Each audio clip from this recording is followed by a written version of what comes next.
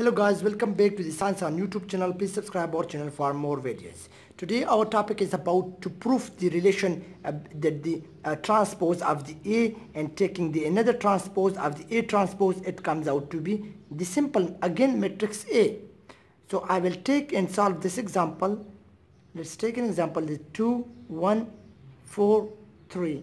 This is an example I take as A. So by proving this relation, the transpose of A and again the transpose, it will make the same A. So this is the A.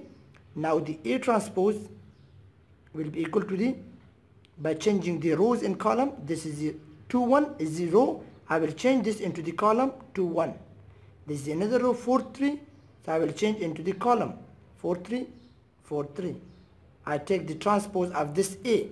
Now again taking the transpose of this, it will comes out to be this A. So A transpose, again taking the transpose.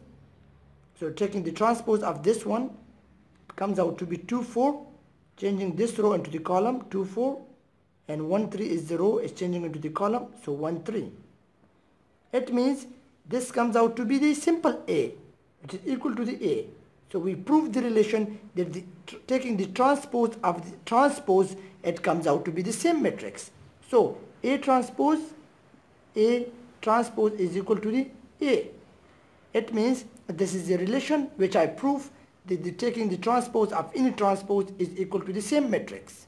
Thank you for watching our video and don't forget to subscribe our channel for more videos.